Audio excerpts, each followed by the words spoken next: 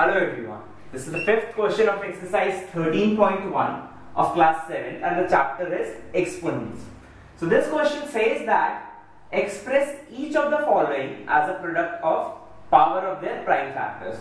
Now let's simplify it. This question just means that we have to do the prime factorization of these numbers and then we have to write it in the form of their powers. Now we know prime factorization 648. So we'll do the prime factorization to 3 times, 2 times, 4 times, to 162. Sorry, this is 2. Then 2, 81, 327, 39, 33 and 3, 1.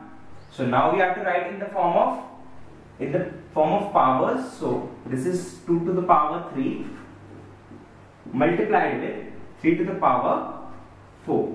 This is the answer, or this is how you can express it in the form of powers of their prime factors. Similarly for 405, 5 8 times 40, 5 1 times 5, 3 27 times, 3 9 times, 3 3 times and 3 1 times. So this can be written as 3 to the power 4 multiplied with 5. Now 540, 270 times, 2 1 times, 2 3 times, 2 5 times, then 3 4 times 12, 3 9 times, 3 5 times 15, then it will be 3 15 times, 3 5 time and 5 1 time. So we can write this like 2 to the power 2 multiplied with 3 to the power 3 multiplied with 5. And for the last one, there are two methods to solve this.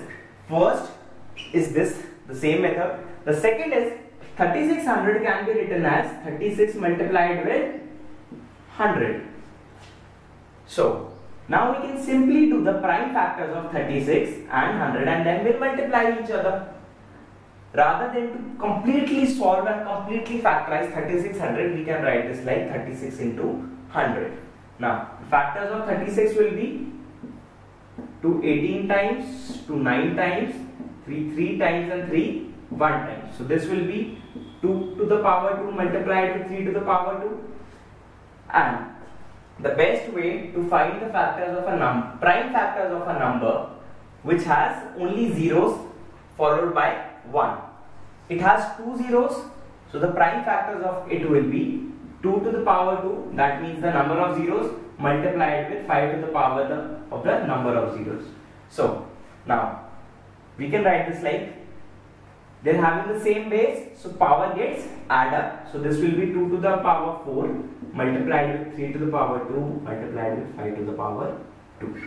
This is how you can solve this question. For any queries or doubts, you can contact us through our website, that is www.truemaths.com, or through our YouTube channel, Truemaths. Thank you.